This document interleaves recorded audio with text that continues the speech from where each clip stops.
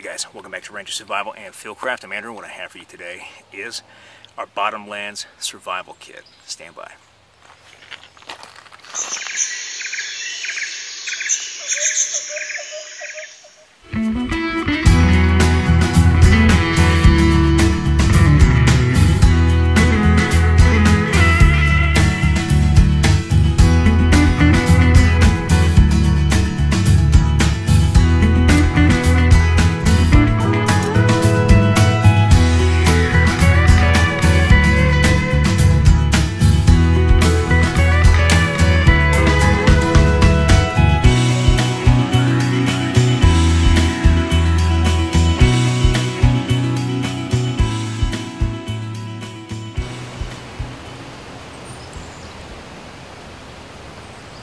So we are definitely not in the Rocky Mountains anymore. We are in a place that is called historically the Bottomlands. I'll break that down for you Barney style. What that means is glaciers moved through here, carved out the landscape, deposited a bunch of sediment, and now we have this big beautiful forest. What that means for us is high temperatures, it's hot, very humid, thick vegetation, rolling terrain, and then we have a lot of wildlife in this area, especially insects, snakes, large fauna. We've got a lot of resources here as well, which means we get to do a lot of survival playtime. So what I have today is my Bottomlands Survival Kit, based off a couple of recons coming out here already and checking out the landscape and what resources we have available. Tailored a survival kit to this area. Let's go. Alright, let's talk our survival tools. We have a lot of cutting edges, included cordage, and then a couple of extras as part of tools for our survival kit. The biggest thing you'll notice is that we've dropped the hatchet and adopted the parang. A hatchet would still work in this area, but being that there's a lot of underbrush, a lot of thickets, a parang or a small machete like this gives us versatility, not only to take large sections of material for survival, but then to clear away brush if need to, and then take down even water vines by being able to reach up a little higher with this cutting tool as opposed to a hatchet or an axe to take water vines and use the water from inside that water vine to refill our canteen. But we're going to go with the parang and adapt to our environment and use the parang for a large cutting device in the Bottomlands. Next, still carrying that fixed blade knife, Mora Garberg, high carbon steel, 90-degree spine, Scandi edge for carving and campcraft, a great survival knife for our kit. Still having a saw. A saw is more efficient than a hatchet or a parang and safer for a survivalist to use. We can use this in a confined space with heavy thicket to take the exact material we want rather than using a parang and possibly injuring ourselves, but having a saw is a more efficient way to cut material and process that, so let's go into our kit. Still got a small multi-tool. This is a Leatherman Signal, more on that later. Bankline for our cordage for lashing, and then a small hank of 550 cord for lashing and campcraft as well. And then finally, something we've added for our kit, at least in this area, it's important to have some sort of small shovel or trowel, and then biodegradable wipes for bathroom uses. There is a special place in hell for surface poopers out there in the world. If you're a surface pooper, bring a trowel and some biodegradable wipes, dig a cat hole, and then do your business and cover it back up so the rest of us can enjoy nature without having to walk through your droppings. But having a trowel and biodegradable wipes as part of our kit means that we can safely use the bathroom out here and leave no trace. These are our tools. Alright, for one of our main priorities of survival in the Bottomlands, this is our shelter kit.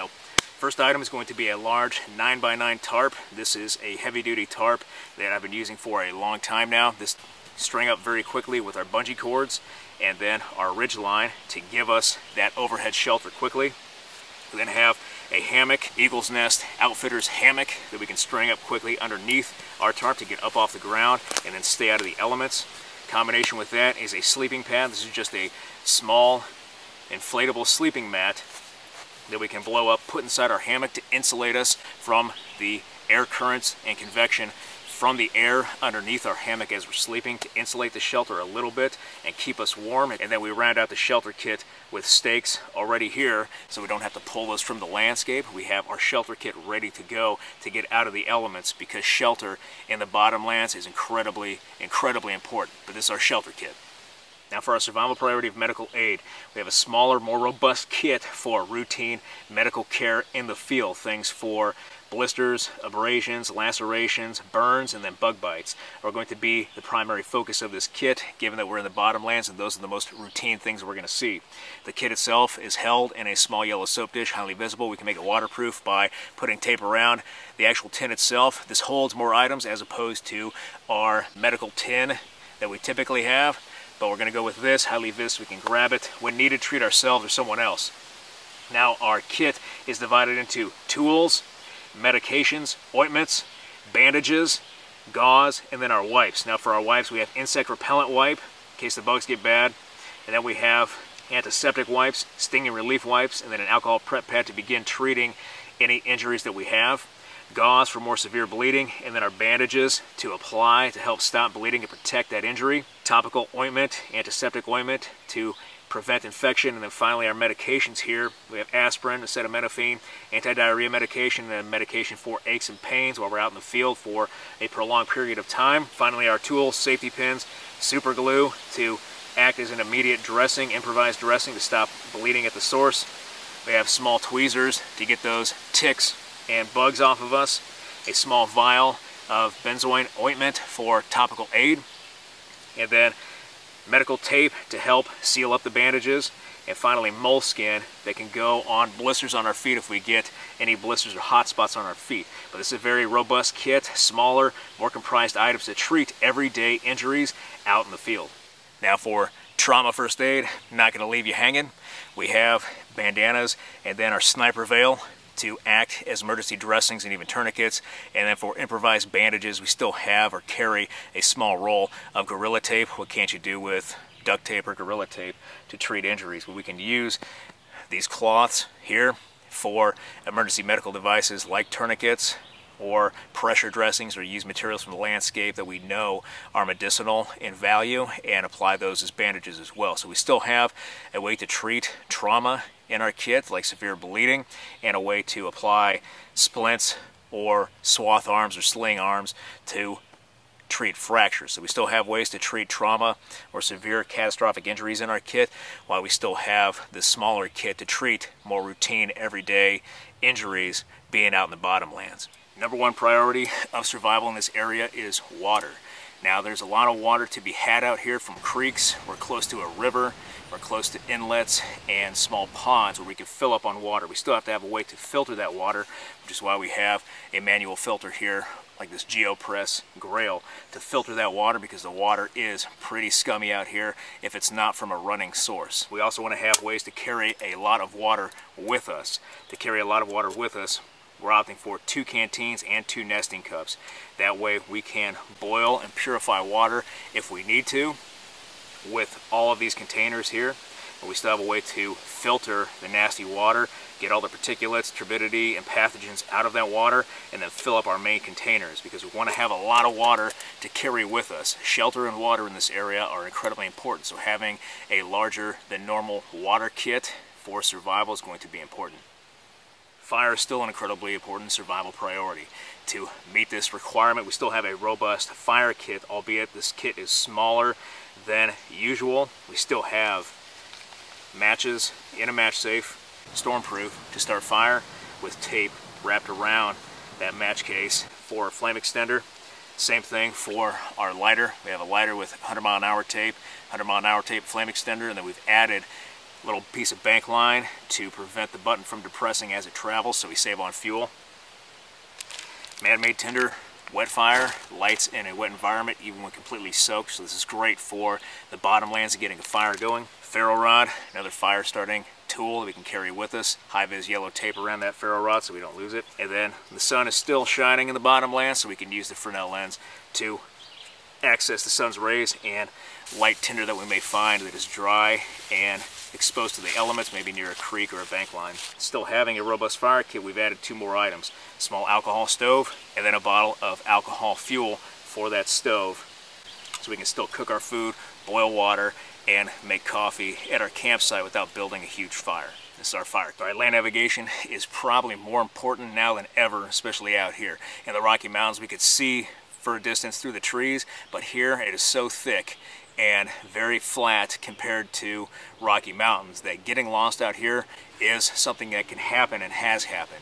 So very hard to terrain associate out here, very hard to find our way, and we need to have a robust land navigation kit. So we have our map, we have our compass, pacing beads, and then we even have the signaling mirror inside, or the sighting mirror to use as a signal, and the whistle on the bottom of our pacing beads.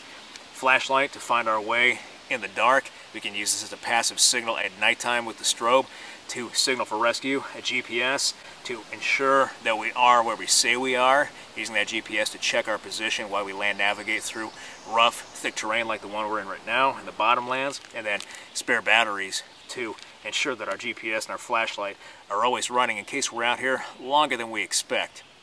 But having a robust land navigation kit is important anytime we go to the field. For signaling as a priority survival, we have a very basic kit. We have a bandana for visual signal. We can use this for our own purpose, establishing a marker while we're trying to find our way out of the Bottomlands. We have a known point to come back to, hang this in a tree, and then search the immediate area. And we have this orange bandana as a visual signal to come back to a known point so we don't lose our way. We can also attach this to a pole and turn it into a flag, making it a visual signal as well. Even wear it on our head and make ourselves a signal. We still have signals auditory with our whistle. Signaling through the thicket here with a whistle is more advantageous than using visual signals. This is going to travel further through the thicket and people are going to hear this as opposed to trying to see a visual signal through the thicket here. But we still have a signaling mirror anyway to signal search and rescue, as well as our headlamp to act as a signal. Use the strobe on this for a passive signal at nighttime, or to use it to find our way. But a very small signaling kit out here in the Bottomlands. We can still use smoke signals, we can still establish different signals and find our ways to clearing to signal search and rescue, but we have just a very basic signaling kit here. Next survival priority is food. We need to take consideration on what we put in our emergency rations pack. The emergency rations pack could fit into a small quart-sized bag like this. We can use just even a small bag like that to put enough food in that bag to sustain us through a day or maybe even longer. But the food in there needs to be focused on putting vitamins and minerals back in our system, giving us carbohydrates, fats, and proteins so that we can operate effectively without exhausting and give us that extra day to make those important decisions in a survival scenario. So this kit has dried fruit to put a lot of vitamins and minerals back into the body, energy bars for those carbohydrates and fats. We have protein through these beef jerky sticks along with sodium to put back in our system. Hydration packets in the form of these drip drop packets to add to our water to rehydrate ourselves and get those electrolytes back in our system. And then some hard candies that won't go bad in the heat so we can have something to taste while we're thinking about all the cheesecake we're going to eat once we get back to the world. But having a small rations pack like this is enough to get us through a day, maybe even longer, so we can make those important survival decisions. So a good rations pack for survival priority of food is important.